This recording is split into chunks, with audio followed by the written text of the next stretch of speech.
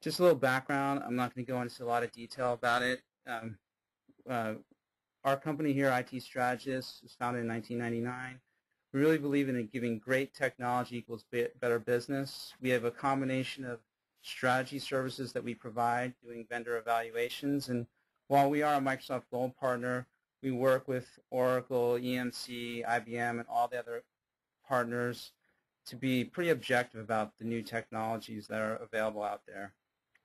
We've done a lot of work in business intelligence, content management systems, SEM, and SEO.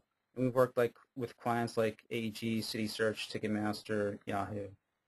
So again, what we're trying to provide here is we're going to go through, I just picked out 10 of the ones we talked to clients and we studied through different trends that are happening. We really want to briefly go through them, talk about what they are, why they matter, and how do you get started with them, and then the when and where is up to you.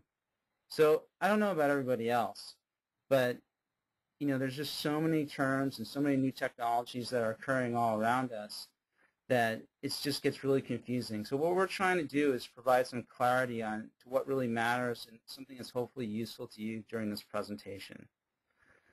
So here's the first 5 that we're just going to cover today real quickly. If you do have any questions, as Deborah mentioned, just type them in.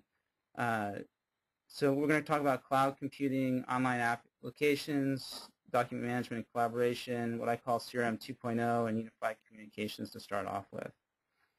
So cloud computing, what really is it? It's about what I call really infrastructure as a service. I mean, I know for all of you, a lot of us have worked endless hours configuring many different servers, or we have teams of people configuring those servers for us. And it takes a lot of time and energy, especially if you have a large data center, and cost to keep that going for you.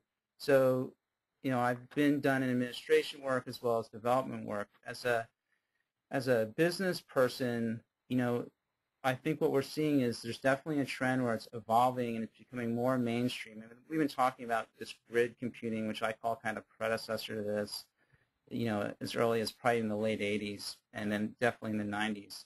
But now it's really becoming a reality because these platforms are becoming something that you can actually use now.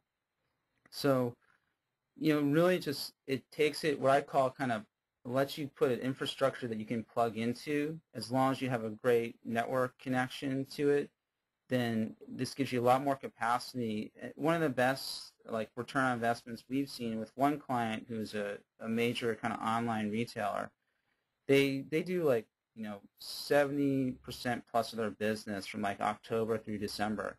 And doing this kind of capability with using these infrastructure services allows them to ramp up instead of having to have all the amount of servers that they need to handle the traffic and orders that they're processing during those 3 months. They can ramp down those costs associated with that and only have to pay for it when they need to. It gives you flexibility, and then as a developer, when we're always asked, how quickly can we get this out there? There's always that lead time with, if it's a big, large-scale application, something that a client wasn't ready for, our time to market is reduced because we don't have that, ordering time frame. With a lot of these services, from GoGrid to EC2, you can have them up and running within a day, the basic elements of it. There's additional development configurations you can add to it, but you can get them up pretty quickly. And at the end of the day, right, what we're looking at here, especially in this environment, is what can we do to reduce our cost savings. So this takes a lot of your costs associated with system administrators. If you can outlay it over to these online services, there is a return on investment depending on your business situation. If you do have any further information about this, we're actually starting to build out at least every week or so more details. We have a simple grid put in place right now on our site that goes through the different services we outline, but we're also expanding that there's a lot of different new cloud computing vendors that are coming up, not just the 3 we mentioned there, and we're evaluating those for clients and looking at what are the best ones. So you can see our website at cloudcomputing.aspx there. So some people the next trend is online applications. Some people like to kind of lump online applications with cloud computing, but I really do look at it as separate. And I'm just going to briefly show you some of the example things already set up.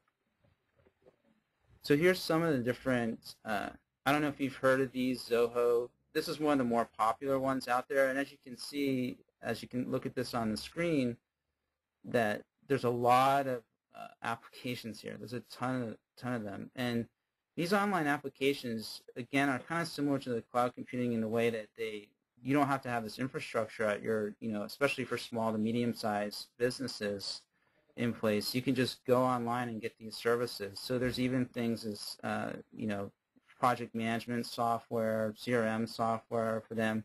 They're one of the more aggressive ones, and they've got a lot of accolades in the press as well.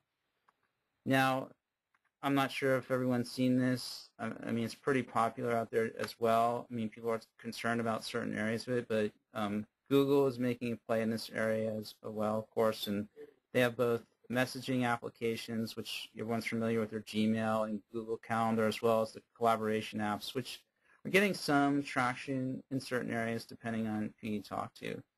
And then, of course, the big kahuna of the office space is Microsoft, and they see this as a trend as well. This is another offering that we have being a partner with them. Is you can, if you look to move towards just having all your, basically Office online is what it is. I mean, there's actually a lot of other features, as you can see here.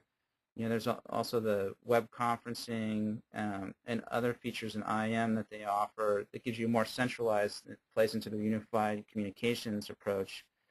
But this is, they see this trend as well, and that's why they're moving towards it. So, I think Free Office is another one of these players out there as well. And I just thought this was pretty interesting to show. It's just a highlight. But, if you think about all this stuff, we're just trying to easily be able to get to our information in one place. And, this is just about document sharing, which is one of the next trends talking about. I mean, there's still a lot of problems with installations of, whether it's SharePoint or other places, where it's just still painful to get to all your information in one place. And Think Free is trying to work towards being able to provide towards that trend. People just want to get their information. In a way, cloud computing and online applications is just about, can I get to my information easily? And I think we're going to see a lot more around this trends area, and it's going to be a lot more ubiquitous to just get to your information easily. In the old days, in the 90s, if you were around, it was just so hard to, collaborate or do too much in this area. Okay, I'm going to go back to the presentation here. Yeah, I'm just going to bang through this. The time to market is reduced again with these versus having to go out, install Office on every single desktop you have. Again, you can also have cost savings in the maintenance costs. And one last thing is as a small to medium-sized business especially, it's just hard to keep up with all the security patches, all those things that keep happening over and over, and that their administration headache. And typically, through these large-scale, these software as a service vendors can provide better security and uptime typically than you can with a small staff. So how do you apply this? I mean, one of the big hits is if you're a Lotus Notes user and you're thinking about coming online, this has been a big hit for Microsoft. This is an easy entree. It's pretty simple to move towards the Exchange Online and the Office applications. So that's a big trend we're seeing with someone who's kind of got a, well, I hate to say it, non-mainstream, but if they're looking at changing to another environment, the online applications was great. It's just easy experience. You can do it pretty quickly, and then we provide this service as well.